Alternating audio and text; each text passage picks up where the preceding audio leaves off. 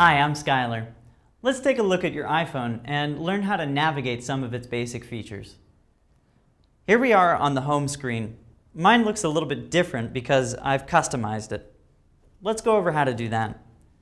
Let's say I want to move my clock from the upper left corner to the lower right corner. I'm going to rest my finger on it until it starts to wiggle. And then I can drag it wherever I want and let go. Then to stop it wiggling, I press the home button, which is the physical circular button with the rounded square at the center of your iPhone at the bottom. Press that and they'll stop wiggling. Looking near the bottom, you'll see 4 icons. This is your dock. You can reposition these just the same way I reposition the clock. You can also put folders here.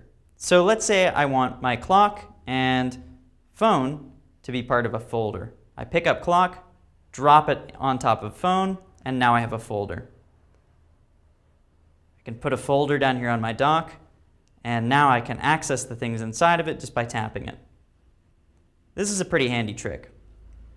Now I'm going to take clock out of that folder and phone out of the folder. There we go. So now you can see how you might customize the interface to suit the way you use your iPhone.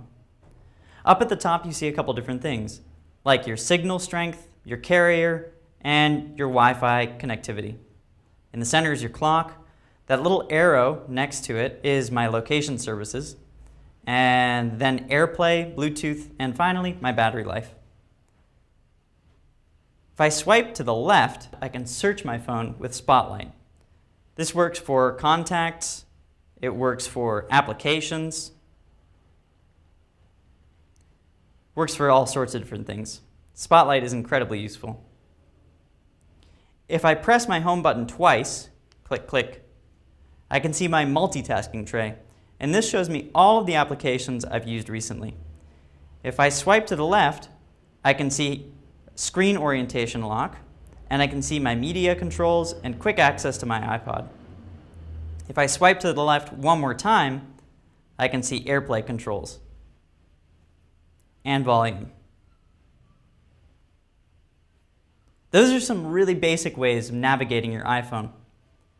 If you want to learn more, go to this website, apple.com/support/iOS. And this will welcome you to all of the applications that were included in your phone and show you an overview of how to use them. Thanks for watching. I'm Skylar.